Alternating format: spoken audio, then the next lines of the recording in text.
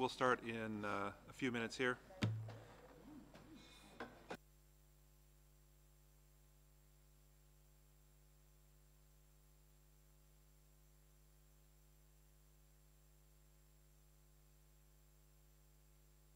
This is from my laptop for our meeting yesterday.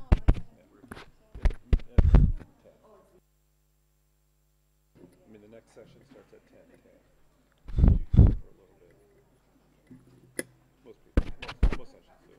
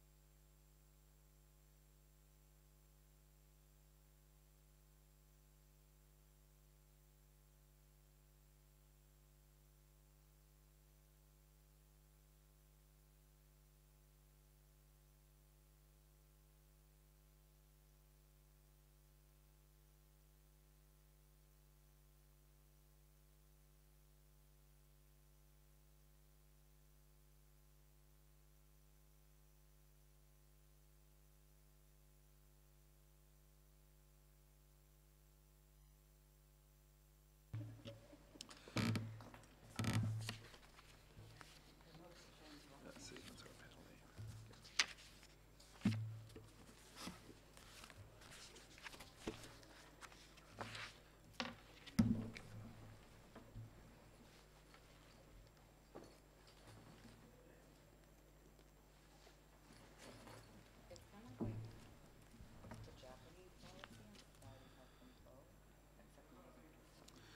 Good morning, and welcome to the panel on building blocks of trust for a sustainable, evolving internet. It is Thursday morning here in Geneva, and we have diligent attendees who want to get the most out of the Internet Governance Forum this year, and we appreciate that. We have a panel this morning to talk about trust and the evolving internet, particularly as it relates to artificial intelligence, autonomous systems, and this confluence of connectivity and technology that we all continue to live in, that continues to evolve. I'm Greg Shannon. I'm the chief scientist for the CERT division at the Software Engineering Institute, where we do cybersecurity in that division. And I'm delighted to work with IEEE on as part of the Internet Initiative that they sponsor. My co-moderator here is Ishraq Mars. Is that right? Yes. Yeah. Thank you. Right. And she's going to be co-moderating with me. I do have to leave a little bit early to catch a flight, so I apologize for that in advance. But Ishraq will shepherd us through once I leave. Ishraq. Okay. So I'm Ishraq Mars, and I'm a software engineering student. I'm the General Secretary of the IEEE Special Interest Group on Humanitarian Technology in Tunisia. So here today we have Marina Rigiari. Is that right, the name? Perfect. Okay.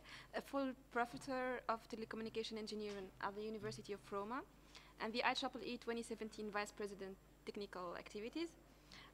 We have as well Ariza Emma, which is the assistant professor at the University of Tokyo and the visiting researcher at Riken Center for Advanced Intelligence Project in Japan. And we have Danit Gal, which is the ancient scholar at Peking University and the international strategic advisor at the E-Center at the Tsinghua University and in Beijing, China. And yeah. so we welcome our speakers. Yes, so the way we will run this morning is that each of us will take approximately 5 minutes to make some comments on the topic. And then we will have 25 minutes for questions from the audience.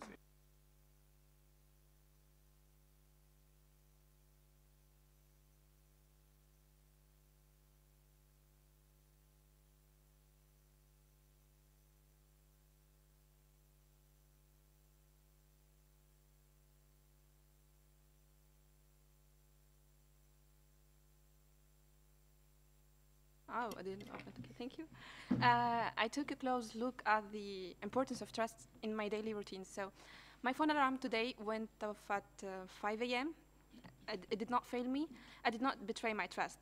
I chose as well my outfit based on the day's weather forecast. So my trust in the forecast today also paid off. So I just remarked that in every step of our daily lives, we place a considerable amount of trust in technology, in people, institutions. So I think it's important to have trust on mainly in the online stuff that we have in the internet, using the internet on itself. And actually the online trust is a mechanical one because we are having trust in machines. And just as we trust, for example, our cars, and we are sure that they're not going to break down at any time. So what I want to say is I have a perspective concerning our data when using the internet, like our trust. For example, if people were truly concerned about their data, sometimes I'm asking why are they really using the media and the digital media at all? So we have the privacy, the data privacy and security in one hand, and in another hand we have people are just asking about how can the application and the internet services and providers are taking their data and using it. So many of them and many of internet users are using online services and can be unaware of the full extent of personal data that is collected and stored. So so this is mainly what I want to say concerning the. Okay, all right. And you're picking the net. This is her first time as moderating, so yes, that's my first we're training new talent to have your first time to moderate at the UN. I think that's a wonderful wonderful treat for us. Yes. So introduce the next, or defer to the next panelist. Okay, so we move now with Danit. So I will be taking this opportunity to talk about trust in technology through the eyes of what I've been seeing in China. And I think that the topic of trust in China is a very fundamental one because there is a very strong incentive for the government to cultivate trust. And I think that in a lot of the policies that it put out, the vision that it has for trust is to have social interaction and through that develop a sense of mutual trust. And there's a very interesting concept in that they believe that through the technology and through robust and meaningful and kind of purposeful technology that provides services and convenience and helps alleviate a lot of difficulties that China still has as a developing country, is a really sustainable path to creating trust. So in that sense, even when we talk about the social credit system, which is explicitly mentioned in its next generation of AI development plan, people seem to think about it in the West in negative ways, but I think that from the Chinese perspective, this is actually a very meaningful and useful tool to cultivate trust between the government and between the citizens, because it helps people keep everyone in check, in the sense that the government keeps the citizens in check and the citizens keep the government in check. And there is this idea of having this mutual interaction through AI, and I think that also through the incorporation of blockchain technology, to really help cultivate that kind of sense of mutual benefit and interaction. Now, I think that there is an interesting aspect to that from the industrial perspective, just because China is cultivating a very robust AI industry. We've been hearing a lot in the news about Chinese companies getting into the forefront with a lot of innovations and a lot of development. The example would be the big three, Baidu, Tencent, and Alibaba, but we also have really robust companies like iFlyTech and ByteDance and Face++ and others that really create these kind of technologies that help improve the situation for the society and for the public. And I think that through that instrument of having the technology as a connector between the government and the citizens, we could really hope to achieve a better interplay, a better future, a more attentive government to the needs of the people. Because if you think about it, China is a pretty big country. It has almost 1.4 billion people. How do you interact with these people? How do you listen to them? How do you understand what their needs and wants are? So in that sense, there is a lot of optimism about the ability of the technology to really create that kind of connection and foster the kind of meaningful policies and government planning that could deliver better services and trust to the citizens. So in that sense, I think that the role of AI and technology in general in China is something that I'm very, very optimistic about if done right. And that means that we still have time. The technology is at a very early stage, but from my perception of the policies that have come out, and those of you who follow Chinese policies know that they come out about every couple weeks or so, so there's a lot to read. There is really a very strong, optimistic push towards the incorporation of technology to make people's lives better. So not just the very developed cities like Beijing and Shenzhen and Shanghai, but also the villages and the provinces that have less of a developed infrastructure to kind of help them leapfrog and get to a better living quality.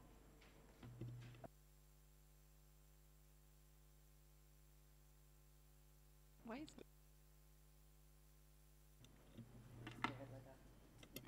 Okay. Okay, thank you, Danit. So we move to Ariza. Hello. I would like to discuss or introduce the trust between the human beings and the robots or the AIs. So when I was talking with my European colleagues, she asked me what the main ideas that has been discussed in Japan considering the AIs and robots. She said that in Europe, the freedom or privacy autonomy is really important.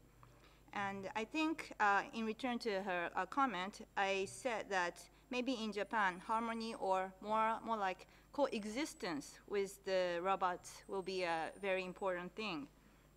So, and the coexistence, it's not like a dystopian way, like the people being employed by the robots. It's more like a positive way, living together. So robots and AI contribute not only the efficiency of the economic growth, but it is considered as a partner of human beings. So for example, I would like to show the videos, two videos. One is the robot hotel. Yeah, could you show that? Yeah. So you see that this hotel is a robot hotel, and the reception and porter robot and cleaning robot are introduced. And there's also a concierge robot. So this is reception robot. And it's introduced not only for the efficiency, because in way, they actually reduces the employees to a third by introducing this kind of robot. However, it also has the, they focuses that somehow it substitutes the emotional labor of human employees. So it challenges the concept of hospitality, but it also, it seems that the guests are welcoming this kind of robot hotel for the entertainment way. So thank you. And also, could you show there another? Yeah. There are some researchers raise a concept called the minimally designed accompanying robot.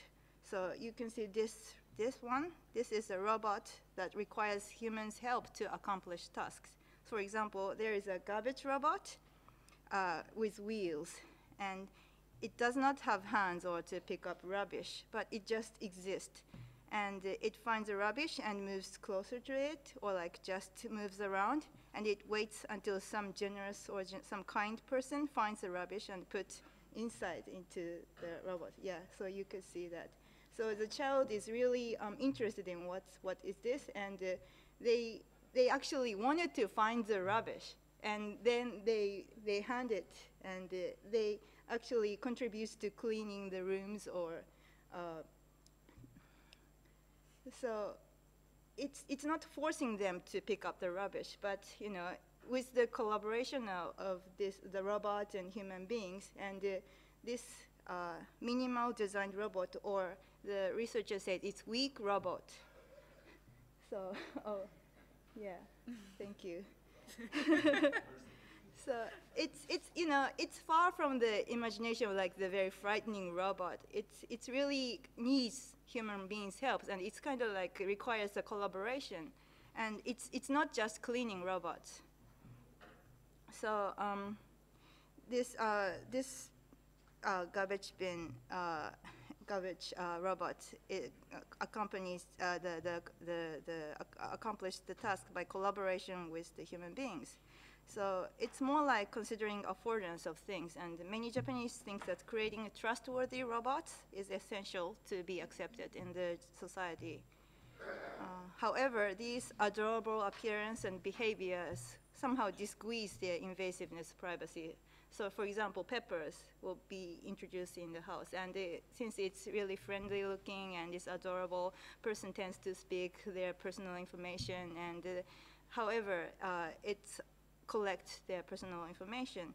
So this kind of like a collaboration between human beings and robots, and behind that there exists some kind of a certain like a responsibility or the privacy issues and autonomy issues as well.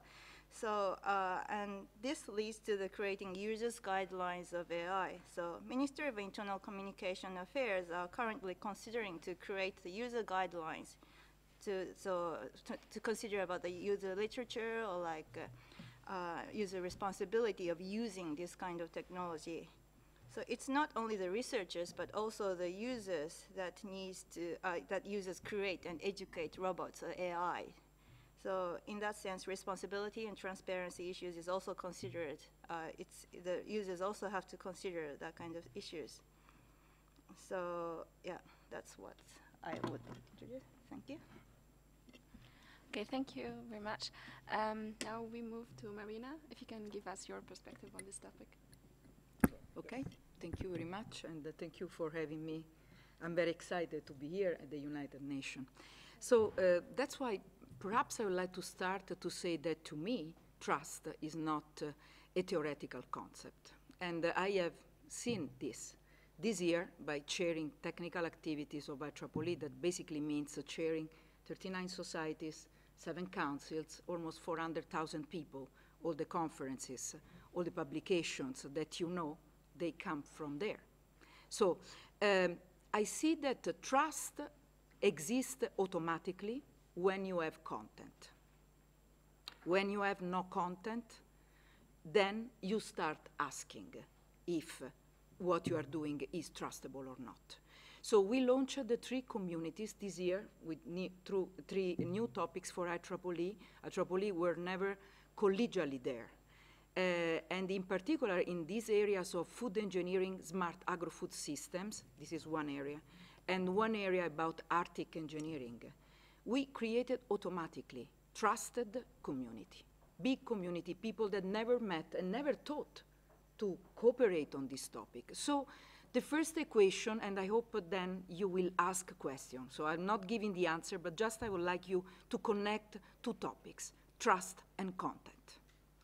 And naturally, trust and internet are very related. So you see that if internet is a means of content, there is probably not a very serious problem of trust. However, we cannot consider, and in the trust approach, naturally there are things that have to be looked for and others that come for granted if you do the first in a good way. So responsibility and human centricity are the 2 areas that I think are essential for building trust in the net. And then if you do this, transparency is almost automatic. Again, because you are providing content, and in this way, trust increases, and you can arrive also to transparency. Naturally, how we can deal with trust if we don't deal also with ethics and privacy? In particular in Europe, We have a very hard deadline, May 2017. This will be the day in which we will understand if we are able to comply with a very complex approach to privacy. But again, I see internet as an opportunity. I'm not scared about internet. I like the technology. I like ICT. I am an ICT scientist. And I think that through the internet, through ICT, we can show to the social communities how we can really work with ethics, with trust, and in a way that respect the laws about privacy in the different countries according to the different regulation. So this is the second thing that I would like you to think about, question about. Third thing, we finally found a way to be forever young. We have internet now. And think that while I talk, the first people from Generation Z, the young people born between 95 and 2012 that see millennial as very old people, they are taking the first graduation. So they are there.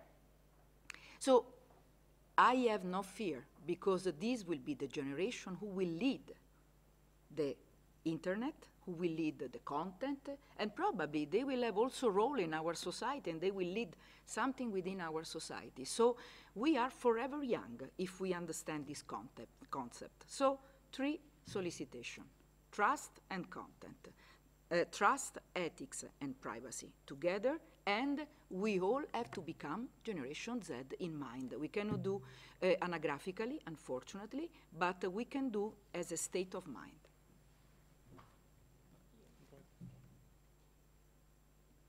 Okay. Thank you very much, Marina. So, if you want to... Thank you, Ishraq. What I find fascinating about the word trust is that when you look up the definition, it talks about how vulnerability is an important aspect of trust. It's about willingly making yourself vulnerable to another and trusting that they will not exploit that they will nevertheless maintain a sense of security, privacy, resilience, accountability in that interaction. And to me, that's the opportunity of technology, is to facilitate that. There's mechanisms to facilitate security, mechanisms to facilitate privacy, mechanisms to facilitate resilience. Accountability, I think technology-wise we have some challenges, but there's ongoing research to facilitate that. So, through my interactions with IEEE, I think the opportunity is to provide technical capabilities that enhance trust. And where I've seen trust experienced, I mean, as a chief scientist for CERT, CERT.org, CERTs embody a big part of trust in terms of being human-centric. It's about building relationships in situations where organizations are in a compromised or in a vulnerable position, and you need to exchange technical information. You need to be transparent about what you're doing. We developed the responsible disclosure principle that is used by many governments and many companies about how to disclose vulnerabilities and address them in a timely manner to mitigate errors and problems in technology. And so as we look at artificial intelligence and how that in robotics and autonomous systems, I think there's a couple of things to consider. I like the point about literacy for the users, and I think helping users understand the choices that they're making when they are choosing to make themselves vulnerable. I think one of the challenges is when we want to be able to give users the opportunity to say, well, I don't want to be vulnerable, I don't want to use that technology. That's a hard social problem. I agree with you, Danette, that it is a conversation between society and government, society, and industry about how to balance that. Some of the research that's been going on at CERT, at the Software Engineering Institute that CERT is part of, and Carnegie Mellon, is the notion of explainable artificial intelligence. What we're finding is that users want to understand why an autonomous system, why an artificial intelligent agent is making a decision. So whether it's a system that's ranking loan applications, you want to be able to explain why the choice to accept or deny that loan application is being made. If you have a robot that's moving in an environment, you want the robot to be able to explain to the user what they're doing. If you can imagine being in an autonomous car that's driving, you know, if the car slows down and you don't understand why it's slowing down, is there a threat? Is it just because it's making a turn? Is it because maybe it senses you like to look at this scenery and you would just like to drive a little slower to enjoy the view? You want a system that will actually explain it. So I think that explainability is a key part of, you know, as Marina said, it's about the content, and so the explanation is part of the content that we're trying to deliver.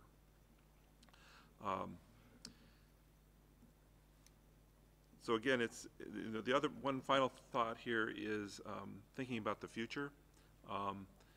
You know, the people who do trust and research trust highlight an interesting dilemma that we all face. Every day, we each are trusting our future self to do something or not do something,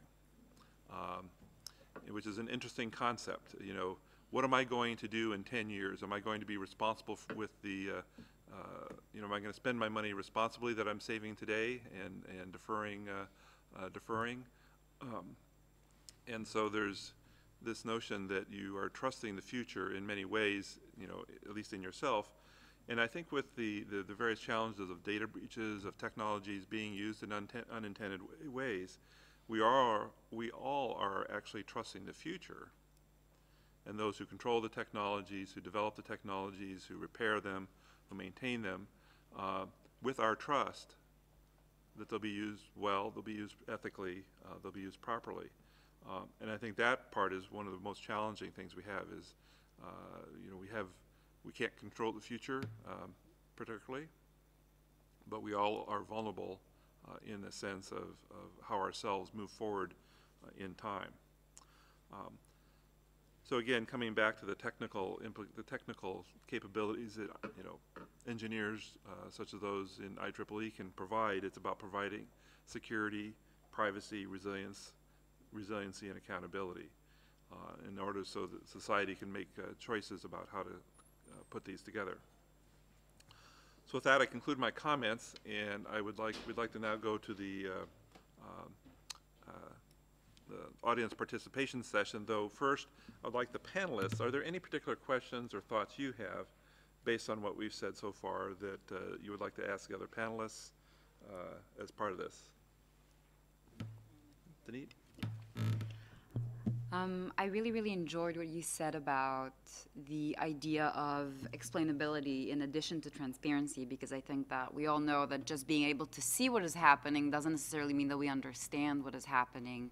And I just wanted to add on top of that, that I would also like to highlight explainability and accountability on the side of the people who design and regulate the technology in addition to the users that Arissa mentioned, because oftentimes even if we understand what the technology is doing because it explains it to us, we don't understand why it was designed in a specific manner that allows us to enjoy the view or allows us to have this kind of extra security measure. Let's say, for example, that we have extra safety measures for children.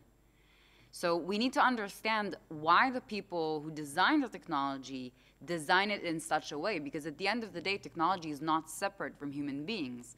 We design it, we consume it, and through our consumption, it shapes the way we behave. And that is kind of a reinforcing cycle.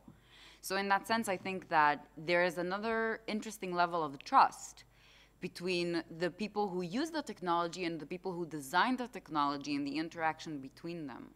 So in that sense, that's just another point of highlight that came to my mind where you gave your comments.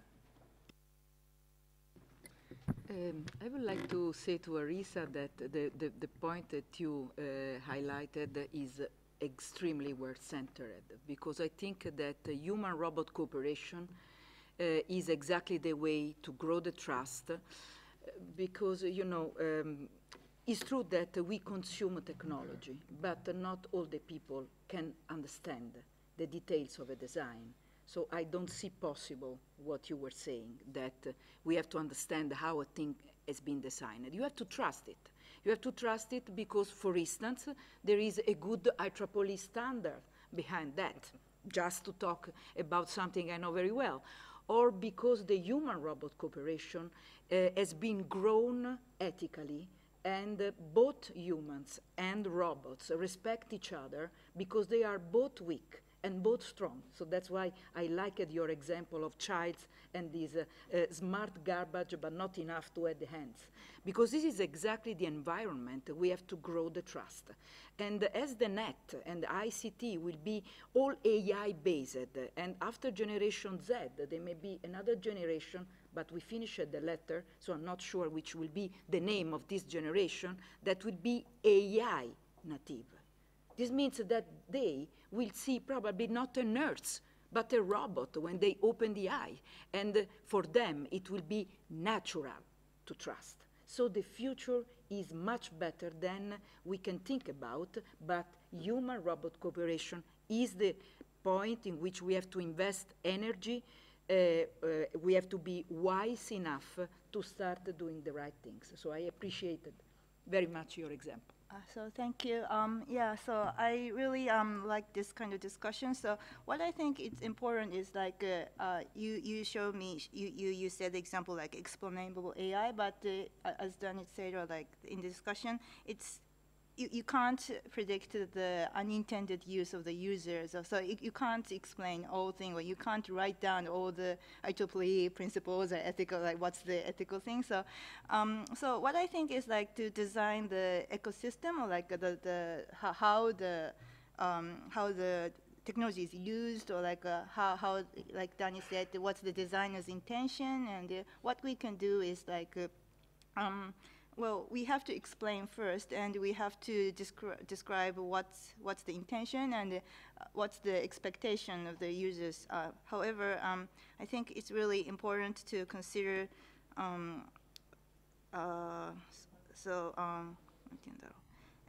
to see how it is used, and maybe you do some kind of case study issues. So it depends on the domains, like what kind of AIs be used. Like it might be very different from like the automobile and also the medicine and every scene. So I think doing the user studies is also important to see, and also to do this kind of, to see the trust among human beings and the robots. Yeah. And I totally agree that you need some kind of trust between human beings and the robots, or like to the system itself, or like this, like the insurance system as well. Not only the robot, but also the system, the trust. Yeah. Thank you. Israk, would you like to make any comments before we go to the audience? No? Okay. So Oh, you do? Okay. Yes. No, I just have, I don't have. Okay, so if we have any questions from the audience, yes, Deepak. I'm Deepak here. So Marina, you mentioned about the trust and content, but what happens when you have a fabricated false content like fake news, etc.? And so that's also content, even if it is with a malicious intent, maybe. And how do we take care of that? So that's what I just wanted to check with you. And also, I just want to mention one thing. IEEE had organized an event on tech ethics a couple of months back. And one very interesting thing that we observed there was, during the break, we had displayed short movies on robotics. And in fact, it so happens that many of those movies were from Japan. But there's a robofilms.com or something like that. It's useful to have a look at those very interesting perspectives there. Thank you. Yeah, okay. I think the question. Thank you very much. You brought up another key topic. Fake news belong to this amount of data that we are very hard time to manage. You know, big data could be good, but why they are so big? Because we lost completely track on two main things among the data. First of all, the information. So Claude Shannon would be not very happy about us, because we really spread the entropy information among an amount of things that we have a hard time to store and much harder time to retrieve. And even that is not enough because information is not all we need. We need knowledge. So you touched base on a very important thing, the difference between data, information, and knowledge. And I think that the ICT community has a very important duty. It's called to go back on the information theory and to adapt the entropy approach, theoretical approach. So ICT scientists are needed in order to cope with an environment like the internet where user and source interact but also interfere continuously. Fake news is a product of the interference. So when I talk about content, in my mind, I am an ICT scientist, and I have a group that is working on this topic, so I know that content is already the knowledge-based approach. That means that you have taken out the noise. So we have now a new concept of noise. There is not the channel noise anymore what should worry us, but is the self-interference. Because we could be, thanks to the net, both source and user of the same news. And this is very scary. So if there is something I'm scared about, is about this confusion. And I thank you very much for bringing up this important topic. Very interesting. Thank you, Marina. Thank you, Deepak, for your question. So if we have any other question from the audience. Okay, any remote question? No, okay. Okay. If not, then maybe I could. Yeah, oh, sure, okay. Thank you so much. Thank you. Actually, we were talking about trust in AIs, and Arisa gave us an example on how in China they use garbage collectors, robots, in Japan. I'm sorry, in Japan. But on the other side, we also hear about AI, robot, chatbots that are racist, sexist, etc. So how to solve this equation, like between the positive side on AIs, how to manage between trust and ethics, you see? Okay, thank you. Thank you for your question. So, Arisa? Do you want, yeah, who wants to take the question? Okay. I think this also closely relates to the idea of fake news. I mean, when you say that robots become racist and sexist, it's not because they were designed to be racist and sexist. If we're talking about the example of Tay, what happened is that Tay was basically let loose in a way, and then it started accumulating a lot of data. And it didn't have any mechanism that allowed it to distinguish between good and bad data. And I think that the important thing to remember, even with fake news, is that data is flawed. Why is data flawed? Because people believe different in certain things, and that's what they express. Does it mean that it's not viable data?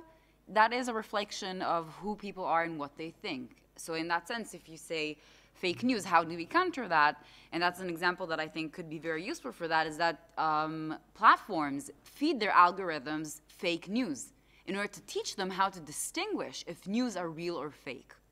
So the fact is that they actually give them more data to teach them the difference. And I think that this is an evolution that we're seeing with fake news that we're also going to start seeing with chatbots like Tay, that is going to be fed certain data that says, you know, this data is classified as racist. This data is classified as, I don't know, positive or ambivalent or something like that.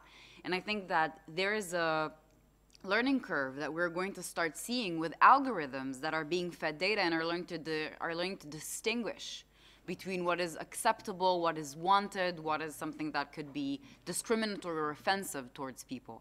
And I think that there are actually certain standards in the IEEE P7000 series, which I'm closely affiliated to because I'm a part of the initiative for ethics, and also I chair a standard on that, that actually help distinguish or help develop methodologies that can really teach those systems how to distinguish between discriminatory or offensive data. It's a learning process. I think it's also a learning process for us. I mean, why is data so big? Because we just have so many people producing data, but now we actually have the tools to collect and analyze them. So in that sense, there is a very long learning curve that we as humans, and also as developers, and also as algorithms, are going to have to go through to get to the point where we can actually take all these large data sets and really try to shape them into something that is usable and ethical for everyone.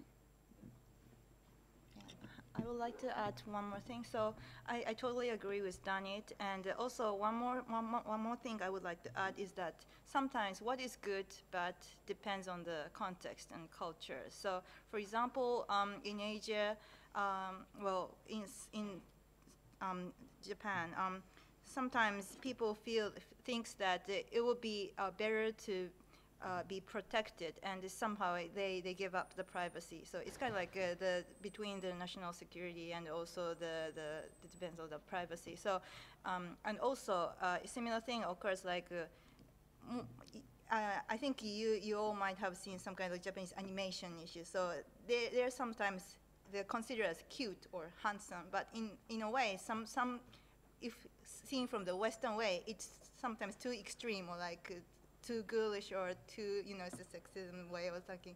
So it depends on the culture, and but I'm kind of like, I'm not a relativist. So there should be some kind of lines that need to be distinguished good or bad, but sometimes there's a gray zone, and you have to not only say that that's not good from the Western perspective, but somehow you have to respect each culture's viewpoint, the histories, and what they think it's good. So I think we need the dialogue to discuss what is good, what is bad, what is obscene, or that kind of issues. So I really thank you for getting this kind of question. Marina, if you have any comment on this? Yes, I'd like to comment on this last Risa's words. Still, I think that we are seeing things from our viewpoint. Even if you are much younger than me, you are not young enough for what is coming. So think that we, personally, was a child and a teenager in a country where the culture was very historically related. But now if I see my two sons and daughter, they have 3 years apart, but one is a millennial and one is Generation Z. They are completely apart. And the Generation Z, that means always connected. So internet, smartphone is from the beginning of your life. You don't know a phone that is not a smartphone, okay? This means Generation Z. So what I think is that we will assist to a process where the cultural difference will become lower and lower. Why? Because we are included in a very global tool. The net is the global tool, and the society is influenced by the net. While at the beginning, the society was influencing the net. The fake news is the product of how we are in our society. But if we live on the internet, and the internet is the place, the cultural difference, first of all, are better understood because we have more knowledge about everything through the net. But also, the global approach will make the difference become smaller and smaller. And as you were saying, we could find a very good basic set of principles that are good for everybody. Then the small difference will be nice, but they will not influence the good, the overall good. But it's a process, and we are just in the middle of this process. That's my viewpoint. Thank you, Marina. Thank you, Danita. Thank you, Riza. Actually, I have a question. Like, if we talk about the future of the internet and how, as you said, the human centricity, responsibility, and just like the transparency while using the internet, and how to build the trust, actually, how to build it on site. Like, what would be the role of engineers, of institution, of the government? Who wants to start with? What is the role of institutions and governments? Like of each one in the community and society. Okay. I'm also an educator, so I think that this is a question we have to reply. So naturally, not all the engineers, but let me say that the technical people as a group have the responsibility of growing the technology in a way that is ethically aligned. That's why now we are developing these 11 groups within IEEE that are working to create the consensus-based approach that is the way for creating, possibly, a standard in the future. But especially what is valuable is the consensus-building approach that means that people coming from government, academia, industry, private citizens that are curious to participate to the discussion, sit together and think about. So the main role for the technical people in the future is to have the ethically aligned approach from day zero of their design, of everything. For a professor, this includes that when it goes in the class and teach, the content of the teaching is ethically aligned. So if we do this approach for all the technical dimension, we will create a technology that naturally is for the benefit of humanity, is by design.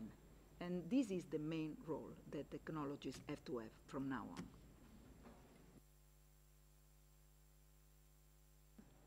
Daniel, Arisa? So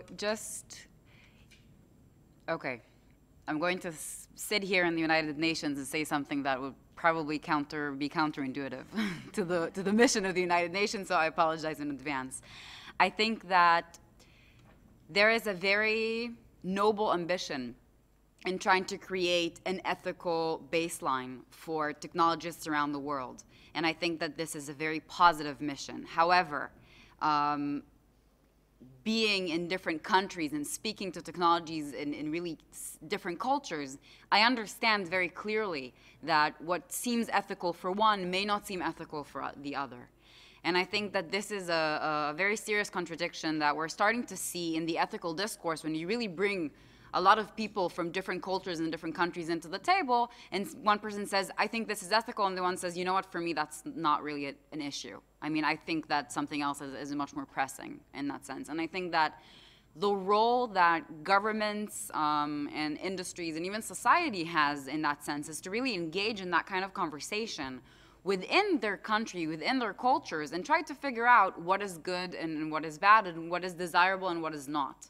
And there has to be a system of checks and balances between the groups to really make sure that, you know, there is an inclusive benefit in that sense. And I think that the key point for me for joining IEEE is because they have that kind of technical baseline. So I think that even if you say that privacy matters more or less, I think that we can all agree on the very basic concept of safety. I think that we can all agree on the very basic concept that move around design, you know, because even when we talk about trust, how do you define trust? But if we talk about safety, there are actual procedures and actual technical definitions that allow us to achieve that. And I think that we can all agree that not compromising anyone's safety is something that is usable and is tangible across cultures. So in that sense, I would perhaps call more for the establishment of a technical baseline through which we could establish these kind of ethical differentiations that could really sit on top of that. Thank you, Danit. I have to be a middle ground. Yeah, it's really difficult. Yeah, so I guess yeah, it's not only from the technical side, but also we need to think from the social science and humanities side. So it's sometimes it's also challenging the basic concept like Danit said, security, fairness, and responsibility, accountability.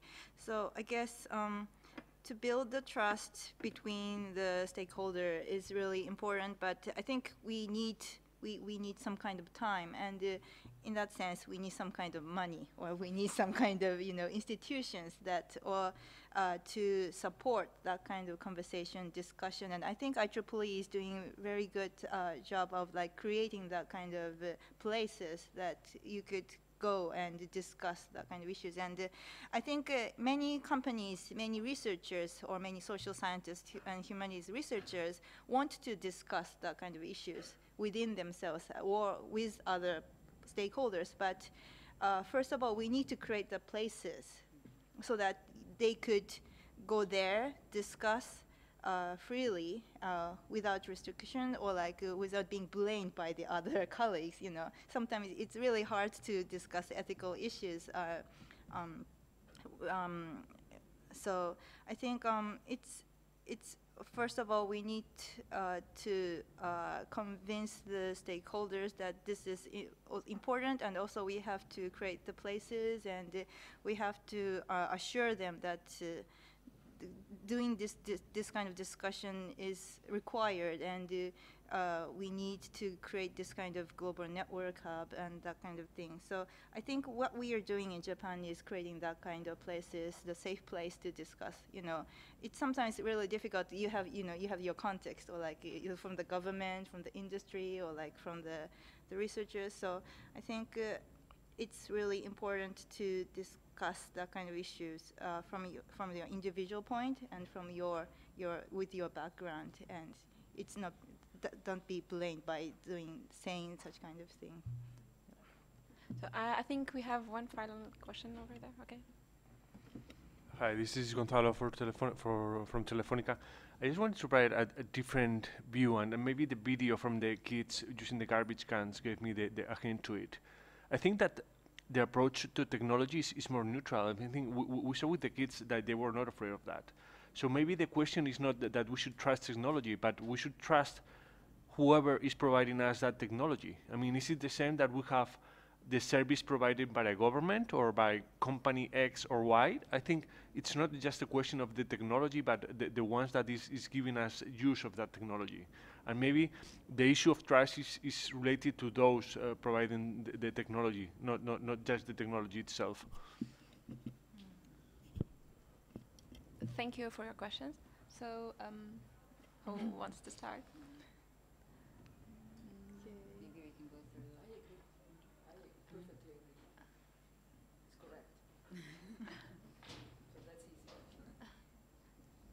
Danid, Riza, if you have any comments on this question?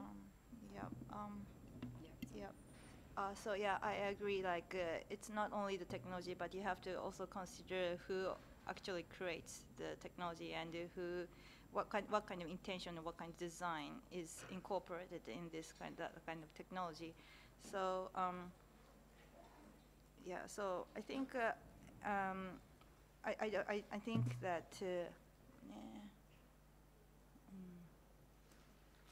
so it's not only the I think the same thing could be said, not only the technology itself, but whether like the Google or the Amazon, so like who actually creates that kind of platform is also has the similar the structure of like who's creating the technology, who's obtaining the data, and that kind of issue. So it's really very pervasive question, and I think what we have to consider, we have to focus not only the technology but also the background, the culture, who actually creates it, and yeah. So thanks for raising that comment. I certainly agree with you, and I think it connects closely to the point I made before. But I think that just when you said that, another thing popped into my head is that there is and we should place a strong emphasis on the people who give us the technology and how they design it. But I think that we should also place a strong emphasis on how people use it. Because in the video, we saw that people were really excited, the kids were really excited, they wanted to find rubbish to put in the smart rubbish bin. But then at some point, one of the kids pushed it. And it dropped it to see what happens, and they were also blocking its way to see if it could progress or not.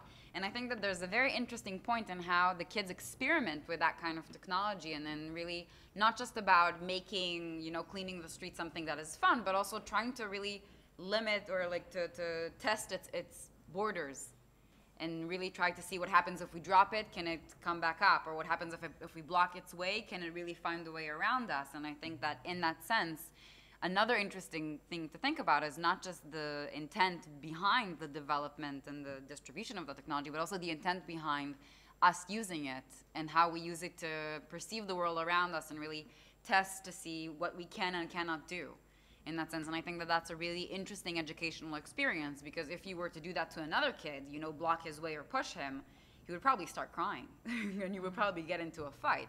So having that kind of technology that allows you to test what happens when you do that without getting that significant pushback is an interesting thing that I think was going to shape a lot of our interactions in the future, kind of in line with what Marina said, in the sense of how we're going to interact with technology and how that's going to shape the way that we as human beings develop and evolve. Marina, if you want to add any comment. I think that another trend that, however, is happening is that due to the softwareization, the technologist and the user are getting closer and closer. This is another trend.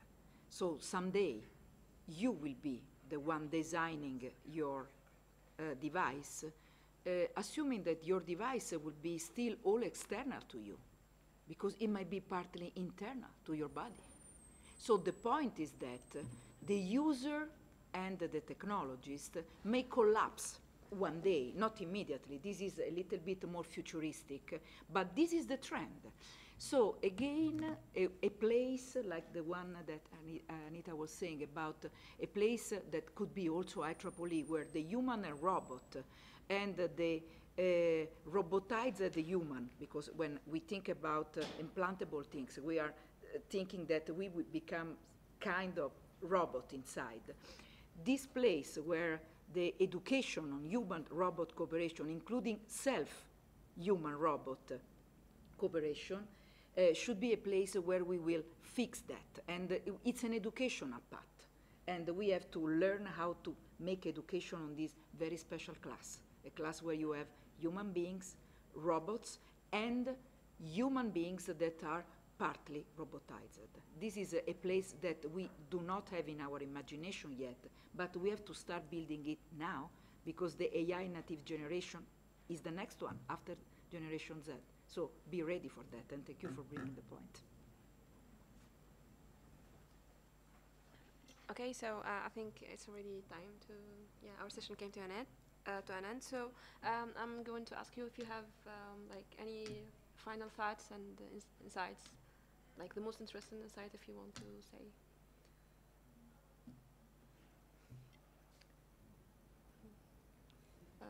No one.